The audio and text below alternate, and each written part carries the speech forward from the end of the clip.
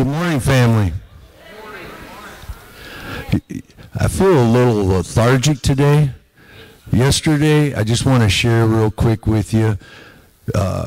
First of all, let me slow down a second. Welcome to Seville Community Church of God. If this is your first time here, you'll get to know us a little better. Sometimes I can get going on fast forward, and I have to remind myself sometimes to just slow down a little bit. I get super excited on Sunday mornings to share the gospel and just share love and compassion with people. I get going, and before you know it, Sunday service is over, and I feel like, man, I had so much more to say, and I didn't get the opportunity to share it all. But we're glad you're here, and we would just like to share a couple announcements before we get going, and I'll finish the rest of that story. On August 5th, we are having a Jumping for Jesus family fun night. There'll be some worship music. There'll be an opportunity to maybe bump, set, spike in somebody's face if you want to play volleyball. It's okay. It's what happens when you play volleyball against me.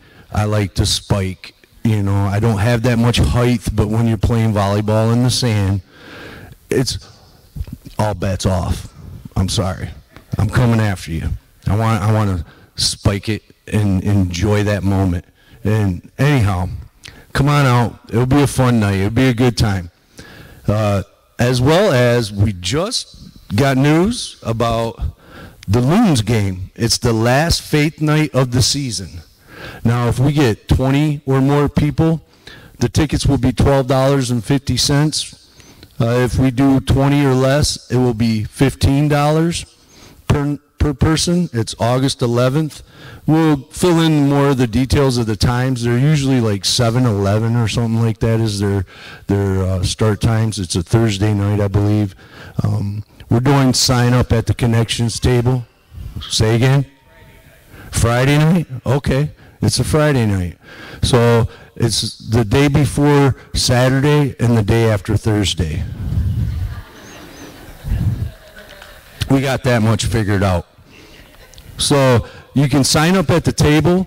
If you would see Dana and Mark at the table, they're working the connections table. The sooner we get signed up, the better. You can pay them, or if somebody wants to make a donation, they're more than welcome to sponsor somebody too. So a little bit about yesterday. Yesterday, Seville Community Church of God combined with Parkside Church, Oasis, Victory out of Mount Pleasant. They have an Endeavor worship team. We also had Amazing Grace from Breckenridge. They performed for a worship team as well. And Parkside's worship team was there. We served probably a little over 500 hot dogs. That is a lot of hot dogs. That's a lot of people. And we were able to just join together on a mission. And the mission was to share the gospel, just to share that love and that compassion. Did anybody here share the gospel this week? You did. Awesome. Fantastic. You did. Good deal. We definitely got some work to do, though, right? We definitely got some work to do. Who here prayed this week? Yeah, now we're getting there. Now I'm going to pray that you guys are able to share the gospel to somebody, because I tell you what, the country is in desperate need of prayer. And the people in the community need your prayers.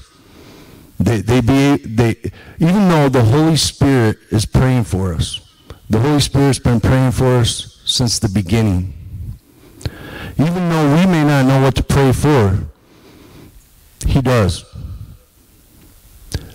And so what we want to do this morning, though, right now before we get going, is just turn our will over to God in prayer, that He will lift us up, that we will have an interaction here at service today with God in a way that when we go out, we're praying and we're asking for strength and courage to be able to share the gospel with somebody that does not know Jesus. I had a couple interactions yesterday that just absolutely floored me. And I'm truly grateful that God's blessed me with the opportunity to have a relationship with him. Because without the strength of the Holy Spirit, I definitely would have crumbled and not had the opportunity to love them people that needed that love and share with them. Let's go ahead and bow our heads and close our eyes and take that posture of prayer. Father God, we just thank you so much for the opportunity to come together as a family this morning, that we would be able to be here together to give you glory through worship music, through prayer, through the message that Pastor Bob Fall is going to share with us. Lord, we would ask that you would be with the worship team, that you'd be with Pastor Matt as he shares when we go to the tithe. Lord, we would ask that you would be with each individual here today, that you would lift them up and give them strength, courage, and wisdom, that you would allow them to be able to go into the world to share the message of your Son, Jesus Christ, that you were fully human, that God, that you were fully human and you came to earth as Jesus Christ, and that you would live a life that we cannot live, and that you would surrender your Son's life on the cross for our sins. And that when we would accept that sacrifice for the atonement for our sins, Lord, that we would be able to have an interaction with the Holy Spirit that would lift us up and change our ways from the way we were to the way you desire us to be. That our will become your will, and we will be able to unite in love, compassion, mercy, and grace to represent your Son, Jesus Christ. As we call ourselves Christians, little Christ, we aim to be more like you, Lord, in everything that we do. From the way we speak, the way that we act, may it represent the kingdom and the world that you designed to give you glory in everything that we do. In the mighty name of Jesus Christ, all God's people said. Amen. This morning, let's all sing loudly and join the worship team as they represent us as Seville Community Church of God in worship. So go ahead and let's begin to worship the Lord. And you may be seated. All right, lots to go over today in Ephesians. We're going to start the 5th chapter, but in order to do that, I'm going to kind of reiterate where we've come so we have a good grasp of where we're going. We have been studying through the book of Ephesians for several weeks, and we'll be in Ephesians for several more weeks. We're literally preaching verse by verse through the entire book of Ephesians. Ephesians is kind of challenging sometimes. Paul doesn't pull any punches, and he is writing directly to us. I'm going to share today's focus scripture, and then I'll go back and add some context, and we'll just take it a verse at a time, okay? Let's look at that. Ephesians chapter 5. We're going to look at verses 1 through 5 today. So Ephesians chapter 5, verses 1 through 5 says this: Therefore, be imitators of God as beloved children, and walk in love, as Christ loved us and gave himself up for us as a fragrant offering and sacrifice to God. But sexual immorality and all impurity or covetousness must not even be named among you, as is proper among saints. Let there be no filthiness, nor foolish talk, nor crude joking, which are out of place. But instead, let there be thanksgiving. For you may be sure of this, that everyone who is sexually immoral or impure, or who is covetous, that is, an idolater, has no inheritance in the kingdom of Christ in God. May God add his blessing to his word, his scripture reading this morning. Now, we're wading into some very countercultural waters. So before I do that, I'm going to ask God to bless this, to open your ears, to soften your hearts as God cuts against what seems so normal to us. AKA, I'll probably get canceled after something like this. So let's ask his strength and his guidance and his wisdom. Father, thank you so much for the opportunity just to dig into your word. Father, soften our hearts, open our ears, that we would receive the message you have for each and every one of us today. Use us as instruments to reflect your glory to an otherwise unknowing world. Help us be bold and wise as we study your word. It's in Jesus' name we ask these things, and the entire church said, Amen. So just to recap, Paul, so far in the first 4 chapters of Ephesians, has reminded us of our calling. He has written Ephesians as a circulatory letter. So Ephesians, the book of Ephesians, is a letter that was sent out in the first century, early church, that was meant to be read in different gatherings. That's what ecclesia, that's what church was, that's what church is. It's a gathering of believers. So somebody would come in and they'd say, hey, we got a letter from the Apostle Paul, and they would read it to the hearers, and Paul would exhort them to different things. Now, sometimes Paul wrote to specific churches, but most scholars believe that Ephesians was made to be circulatory, made to be read at different congregations. Now, we remember who Paul is, or Paul was. Paul was the biggest persecutor of the Jews. Paul was a good Jewish person who believed that Christianity, or these people following the way, were bad Jewish people. That they believed that the Messiah had come, and they were going all over the countryside telling people that. And Paul viewed that as blasphemous, so he sought to put an end to it. And so he did. Paul actually persecuted and chased after Christians at that time, and sometimes put them to death. Maybe not at his hand, but he certainly held the coats of people who did the stoning. Then Paul had an encounter with Jesus, and nobody's ever the same when they have an encounter with Jesus, and Paul is no exception. In fact, Paul goes from the biggest persecutor of Christianity to the biggest evangelical the world has ever known. We wouldn't probably have church as we know it today without the likes of Paul. Paul preached to the Gentiles, or the non-Jewish people. So that's Paul's story, or his story. And he's telling us, he's so far exhorted us that you are called. So Christian, if you're a believer, this letter's for you. You don't get to be on the sidelines in Christianity. You are called to the faith, and Paul is going to lay out what that looks like. And when we examine that against reality, when we examine that against ourselves, sometimes it hurts. So if you can't say amen with Scripture, you ought to say ouch. But that's an opportunity for us to change those areas that God wants us to change. So we're going to jump into that. So last time, Paul was exhorting us to walk in a new life. To walk in light, not darkness.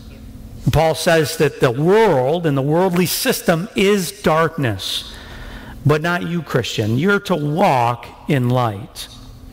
The last couple times, Paul contrasted this, and he had some very stark things to say about how the world does things and how the world lives. Now, so far, we got how the world walks in futility and ignorance and is darkened, and Paul urged us to put away falsehoods. And he was largely focused on our interpersonal relationships with one another. How do we act as believers amongst ourselves? Keeping our emotions in check as not to become bitter or angry or spiteful or resentful. But today, Paul is going to button up that section and start a new section of what it looks like in a group setting, a church setting, a gathering setting. Let's look at it just a verse or two at a time. Ephesians 1-2 says this.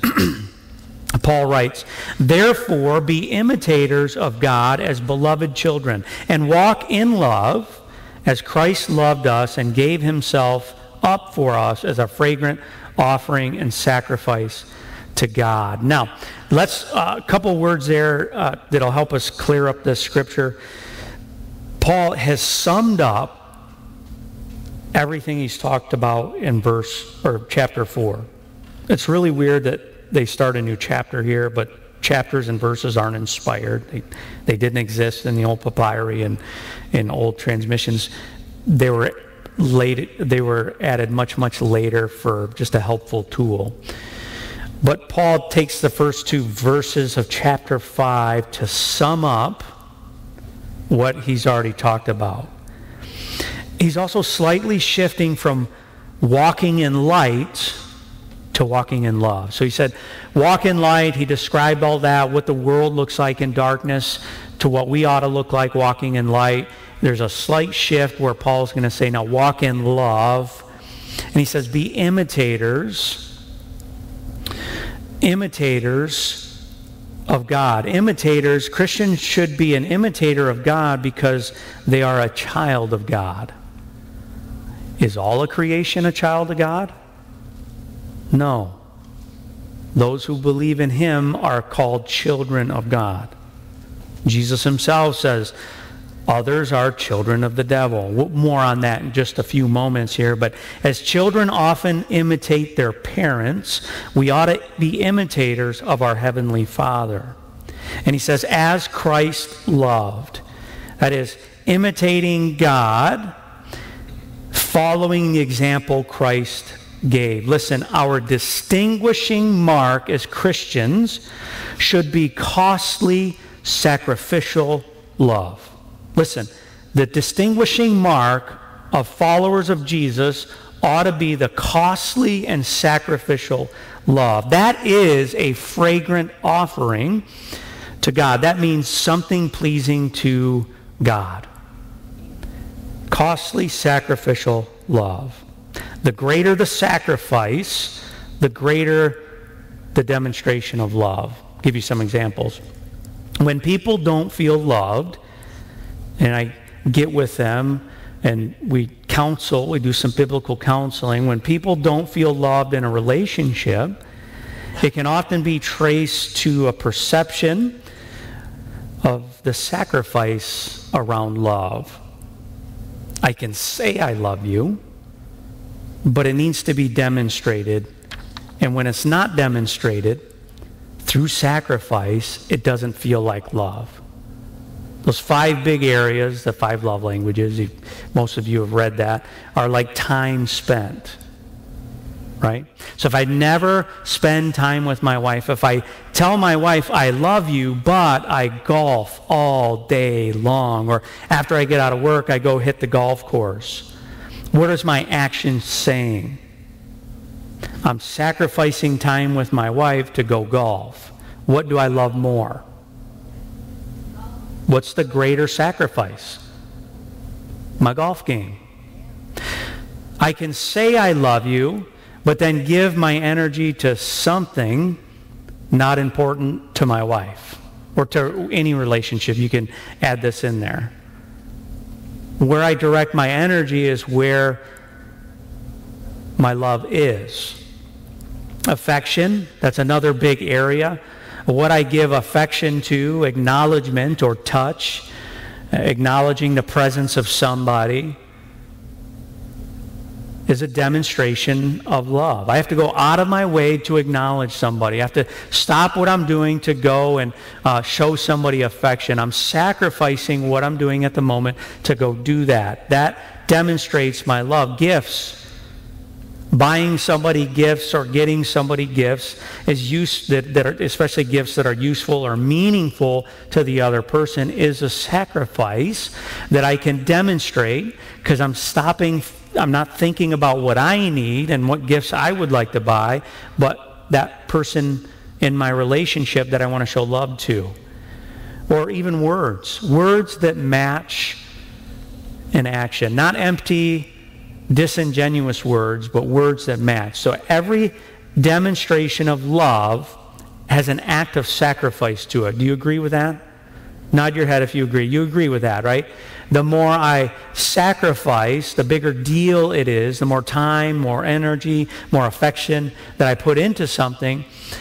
at the expense of myself, the greater demonstration of love. Okay? Christ Jesus is the greatest sacrifice. Why? He gave his life for you. His life. He can't give no more. Not only his life, but his perfect life. Not only a peasant life, or not even a peasant life, a king's life, a holy life, a perfect life for yours. It's probably not perfect. Paul reminds us, be imitators of that kind of love. Be imitators and walk in that kind of love. That is the distinguishing mark. If everyone did that, it would look a certain way when we gather together. And when I say church in this setting, I mean not the church building, not the pews, I'm talking about the gathering of God's people. If everybody did that, it would look a certain way, right? Paul's going to describe what that looks like. Here in verse 3, he's going to start, but sexual immorality and all impurity and covetousness must not be even named among you, as is proper among saints. Self-centered vices are the opposite of self-sacrificial love. Things that I do that I want for my benefit is the antithesis. It's the opposite of self-sacrificing love. Paul turns up the screws. Let me tell you what some of these words mean. Sexual immorality, porneia is the Greek word. It's where we get the word pornography. It's whoredom. It's selling out. It's this idea of you're selling off your purity. That's what this means. That's what the idea is that's implied here in sexual immorality. Some translations will translate that all different kinds of ways, but the Greek idea, the idea there is this idea of selling something very important at a very, very low cost. Impurity, the word there, dross, is this stuff that when you heat silver to the point that it melts, and there's a lot of this imagery in the New Testament. When you melt silver down till it melts, this stuff called dross will float up to the top, and then you scoop that off. And you do this more and more and more, the silver becomes more silver and more silver. You're taking out the impurities. That's the idea here. So all those impurities gone. So they're refined in heat, and we scoop the dross out. That's the idea there. Covetousness is want or desire. And then saint here, hagios, is believer or follower of Christ. You are a saint, Christian. In the eyes of God, you're a saint. In the Catholic tradition, they will give people or denote sainthood. But in this biblical idea, you are a believer and you are, in that sense, a saint. Now, in order to really understand this and really set this up, we need to understand what makes things bad. This concept of evil or not good. God determines what's good and what's bad. So a perversion of something is when I use something outside of its intended use. Here's a good example. So I was a mechanic for many, many years, have lots of money wrapped up in tools, and everybody knows Snap-on, right? You guys know Snap-on, super expensive, but high quality tools, I'll give them that, but pricey. But everything's got a lifetime warranty on it. One time I bought a big screwdriver from Snap-on, and I was using it to pry open a door on a loader. Guess what happened? It broke. It snapped off. And I thought to myself, the amount of money I paid for that screwdriver, when the tool truck comes, no problem, I'll just get a new one. When I seen the Snap-on guy, I said, hey, screwdriver broke. He goes, my goodness, what kind of screw were you trying to take off with that thing? I said, I wasn't. I was actually trying to pry a door open. He goes, oh, I'm glad you told me that. I can't warranty that. So, whoa, buddy. Not okay. I paid the extra money to buy your screwdriver because it has a warranty on it. A lifetime warranty against breakage. He goes, yes, as long as you're using it the way it's intended to be used. You just told me you are prying something. I sell pry bars. Would you like one? Anything outside the intended use of something is a perversion of that something. Does that make sense? Nod your head if that makes sense. That's evil. When I use something outside of its intended purpose, that is bad. That is impurity. That's the idea here that's being described. Now here's the thing. We have to establish the purpose, in this case, of the sexual relationship in order to determine what is it and what is it not. What is the intention of it and what is not the intention of it. And God does this. The intention of the sexual relationship is uniting a couple to become one flesh. It is the closest you could ever physically be to somebody. And there's a spiritual component. God said so. We have to establish the purpose. In other words, it's life-giving. It's a depiction of one flesh. It brings glory to God. It's a uniting act that leads to life as God intended it to be lived. The desire for anything outside of God's intended purpose for our bodies should not even be named among us. Read that.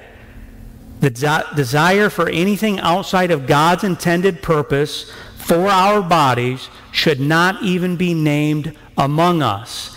It's not an option for you, church. Now, if you're not in the church, if you're not a believer, plug your ears. This does not pertain to you. But if you say you're a follower of Jesus, Paul is saying anything outside of God's intended purpose is not an option for you. Yeah, we're just going to talk about it. No. Yeah, we're just going to... No. Stop. You can't talk about it. You can't go down that road. What's the big deal? What's the big deal? Well, it starts with a conversation. Did God really say?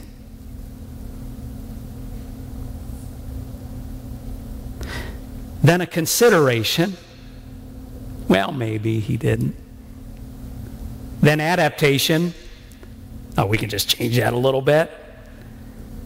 And it ends with celebration. Every sin. Test that.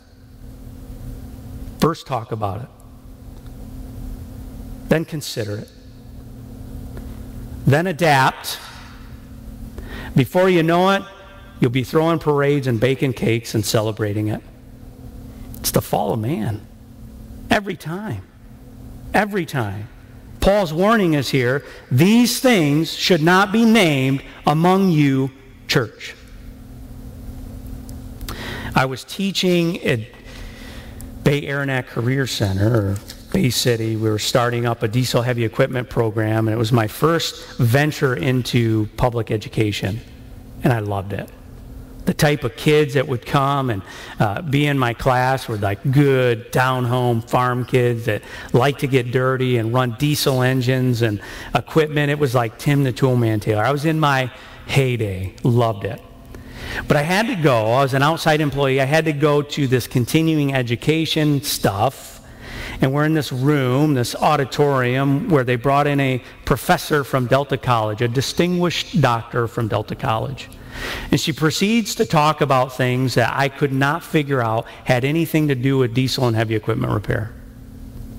She started talking about how her uterus was tilted, and she was very confused growing up, and she was always way better at sports than all of the other girls that she competed against, so it must be she should have been a guy. And that as a teacher, that we ought to be able to relate to those students. I literally stood up and I said, hey, I don't mean to be rude, but what's this have to do with diesel engines? What's this have to do with hydraulics and safety? She goes, well, you may be in a situation where you need to talk to one of your students because they're a little confused. I said, no, ma'am. I am not about to talk to a student about their sexual proclivities, their gender identity. If it doesn't have anything to do with what I'm teaching, I ain't doing it. And I walked out. Because I didn't want to name it among me. I didn't want to have a conversation about it. I didn't want to consider it, so I left. 2 minutes later, the guy that teaches plumbing, he left.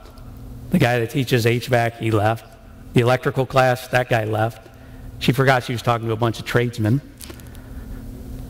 And then the principal emailed everybody and said, I'm so sorry, I had no idea she was going to do that. But the idea, my point with all of that, Paul says, don't do this. Don't do this, church. I didn't try to change anybody's mind. I didn't try to convince them of my biblical worldview. I just left. Said, well, this is a conversation I ought not be a part of anymore. Have a good day. And I still had a job. Remarkably, I still had a job afterwards. I think God blessed that. I'm not saying it's easy to do things like that. I'm not saying it's easy to do things like that, but the instructions are simple and they're very clear. Paul says don't do this. It starts with conversation, then consideration, then adaptation. Pretty soon you'll be celebrating it. Verse 4, he goes on there to say, let there be no filthiness, nor foolish talk, nor crude joking, which are out of place. But instead, let there be thanksgiving. Filthiness is obscenity, shameless talk. Foolish talk there is just stupid or invalid words. Quite literally, that's what they mean. They're futile words. They don't mean anything. Or crude joking. Some of your translations say jesting. The idea there is like vulgarness at the expense of somebody else or something, some other thing. They're out of place. He's saying, not here, not in my presence. When I was in construction, there were many times where I'd try to fit into the workplace and I just couldn't. When I gave my life to the Lord, and especially when I got into ministry, there was lots of conversations where I just had to get up and quietly leave. Not lecture anybody, not tell them they're wrong, not throw my finger in their face, but I would just get up and leave. In fact, towards the end of my career, I didn't even go into the break room. I just hang out in my car or go for a walk or something like that because I just couldn't condone what they were saying. And the worst part is I didn't want anybody else to think that I condoned what they were saying. Again, that's hard. Some of us are in workplaces where that's the culture around us. And we don't want to be labeled whatever, crude or a stick in the mud or whatever it is. Or we're just trying to get along, and we don't want to rock the boat too much. I understand that. I get it. I felt those things as well. But let me encourage you, Christian. The more you do that, the more you'll stop caring what they think. I have many stories of leaving a conversation and it leading to a witness event where God changed somebody. God will use that and God will bless that. But it's very, very clear. Sometimes we need to get up and we need to leave. Paul's not saying humor itself is bad. I love humor. I love comedy. I love a well-placed, well-timed joke, especially a practical joke. I really do. I enjoy those things. But what he's talking about is the type of humor that tears somebody down and destroys them. I've been to many comedy shows, and you know where you don't sit in a comedy show? Towards the front. You know why? You can get ripped apart if that's the type of comedian comes out, right? Paul's saying that type of humor has no place amongst the Christian. Instead, when a group of Christians get together, there should be a whole lot of thankfulness. Christians ought to be the ones, no matter what is happening in their life, say things like, yeah, but God. All this horrible stuff is going on, and so-and-so said this about you, and you have all this family brokenness and dynamics. Yeah, but God. I'm so grateful for what God has done in my life. And the world looks at that and says, you're a little cray-cray. It's a little bit weird and it's a little bit crazy. It's a lot of bit weird and a lot of bit crazy from a worldly perspective. So Paul's saying, instead of gossiping and talking about people and considering all the things that you could get away with and skirting the law and the things that God has established, maybe be thankful. That when Christians get together, there's one thing that we love to talk about, and that's Jesus and what he did for us. Can you believe, like me, a bigger sinner than you, God washed me and made me clean because of Jesus? That's the talk, and that talk never, ever gets old. Never gets old.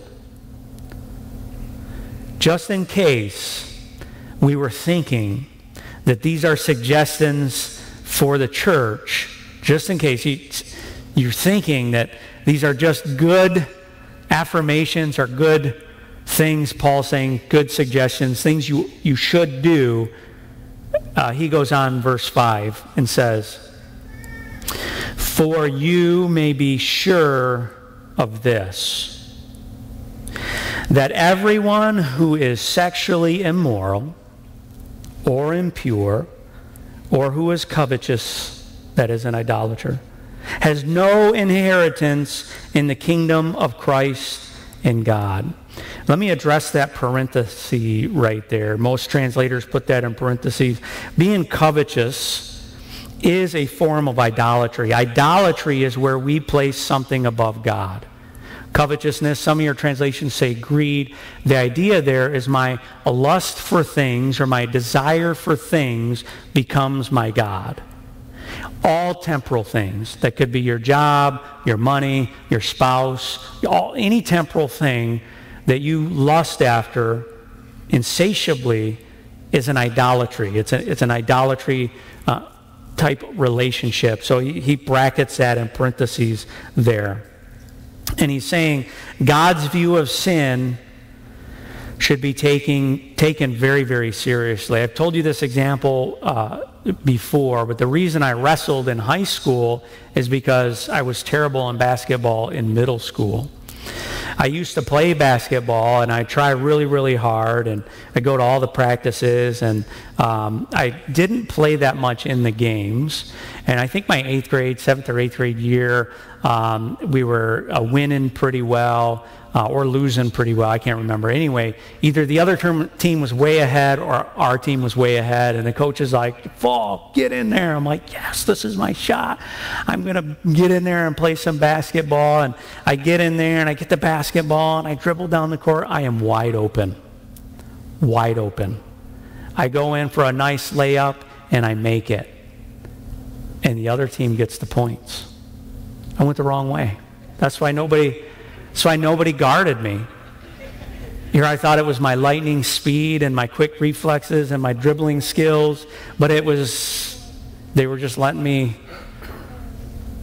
hang myself, as it were. So I scored, and the other team got the points.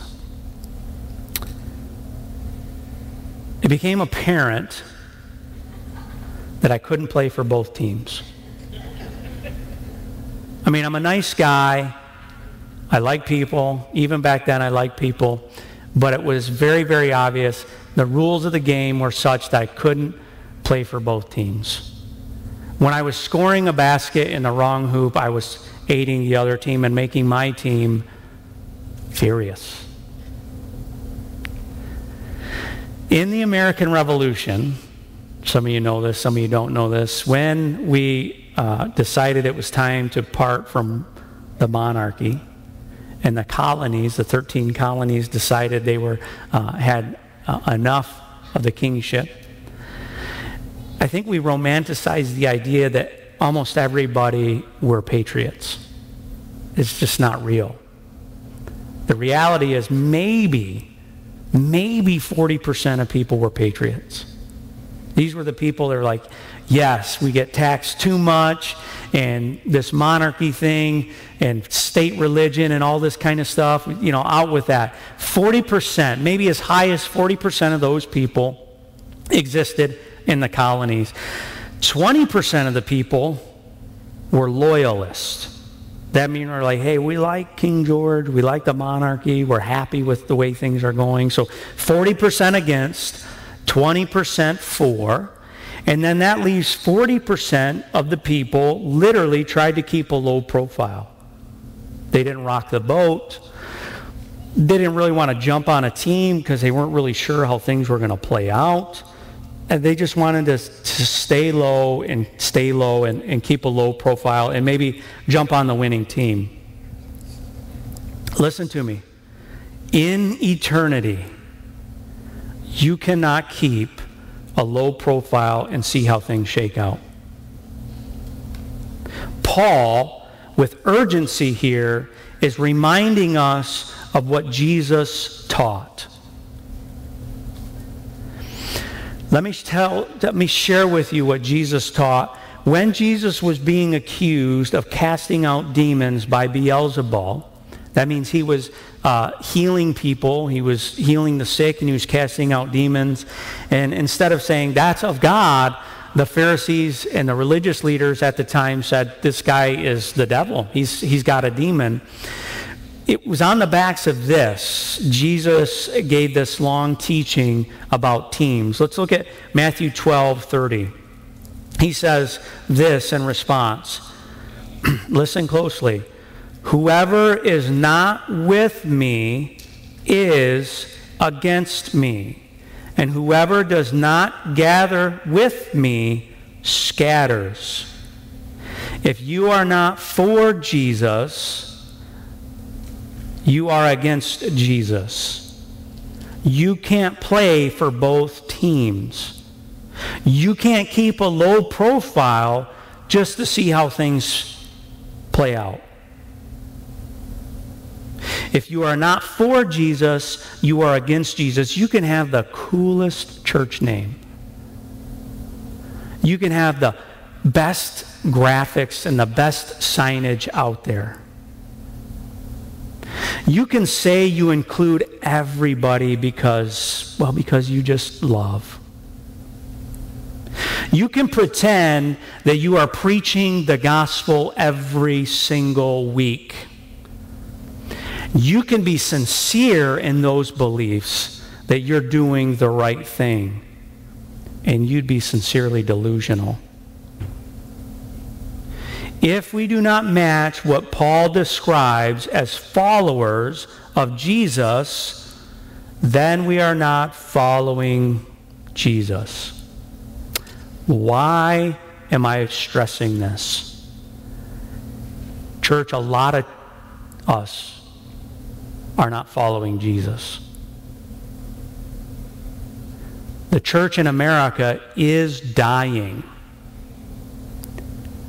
They're on their way to hell thinking they're following Jesus. That the supreme ethic, the most important thing that you can do as a Christian is be kind and be nice and just love your neighbor. On the way to hell. If you do not match what Paul describes as followers, then Paul is a lunatic and a liar, and we have to throw out 33 and a third of our New Testament, or we're following somebody else. Next time, Paul tells us why we cannot partner with false followers and what we should do about them. I don't know how many preachers that I come into contact with on a monthly basis crush me. That they don't love people enough to tell them the truth. I don't know how many followers of Jesus I come into contact with that believe the best thing you can do for somebody is enter into their delusion instead of helping them. The scariest words I read in Scripture are, God gave them up to a debased mind. Some of us are there. We've been given up to a debased mind, where the worldly ideas make sense. Church, I don't want them to make sense. The minute they start making sense to me, I got a problem. Because they're 100% antithetical to what Scripture is so clear about. And again, this is for believers. So if you're not a believer and you stumbled in here, I am so sorry. You better wait till we get done with Ephesians and then come back. It takes strength. It takes wisdom. It takes courage to be able to be the type of Christian Paul is calling us to be. What do you get? Persecution. Wait a minute. Pastor Paul, I'm supposed to ascribe to following Jesus, and happiness isn't my reward? What? Your lifetime, even if you live 90 years, pales in comparison to eternity. And I promise you, if you follow Jesus in your short life here, eternity is going to be awesome. It's going to be great. It's going to be worth whatever sacrifice you think you are making for His kingdom. I'm so passionate about this because I see churches day in and day out that are sacrificing truth at the altar of kindness and charity. It's good to be good. It's nice to be nice. But in reality, following Jesus begins with putting away falsehoods. Seeing ourselves the way we really are, leading to repentance, forgiveness, and then a heart so full of gratitude you can't contain it and you got to tell somebody about it. That's the plight of the Christian. So be with us next week as Paul dives further into this. I don't have time to cover the whole idea here today, but Paul will jump into that a little bit more and about how we should respond to people that are proclaiming a false gospel or false teachings. Be with us next week as we do that. Let's pray for strength. This was a tough message. Father, thank you so much for the opportunity just to gather here and dive into your word. Father, these are hard words and hard concepts, and we ask for your strength and your guidance and your spirit to see us through. That we would be the ones that reflect your glory to an otherwise unknowing world. That our marks as followers of your Son Jesus would be marked with walking in the light, full of love and gratefulness and thankfulness. That it would cause even the most savage heart to come to know you. That's our prayer this week. It's in Jesus' name we ask these things, and the entire church said, Amen. Be well, go in peace.